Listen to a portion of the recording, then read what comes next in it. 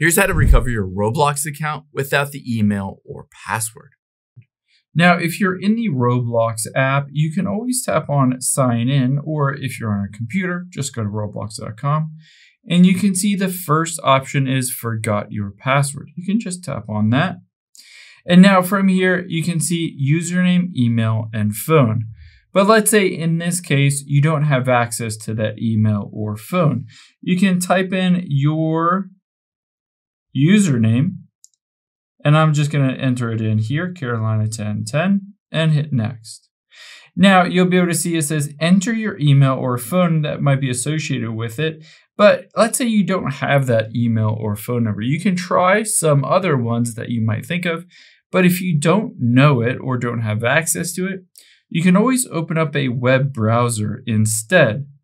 And on a web browser, we're going to type in roblox.com and then /support.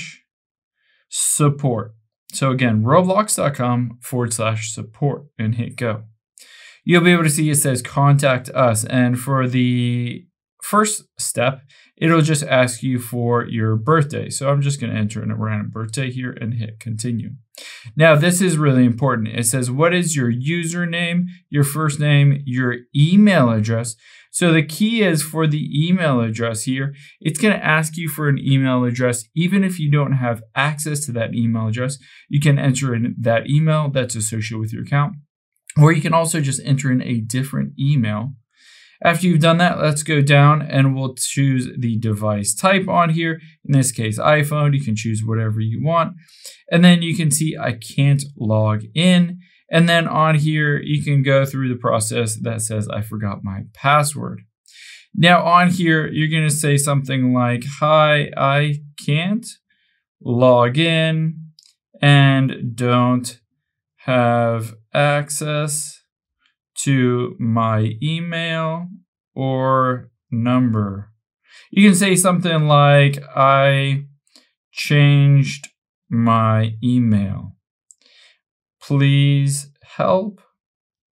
And then just sign it with your name, in my case, Trevor.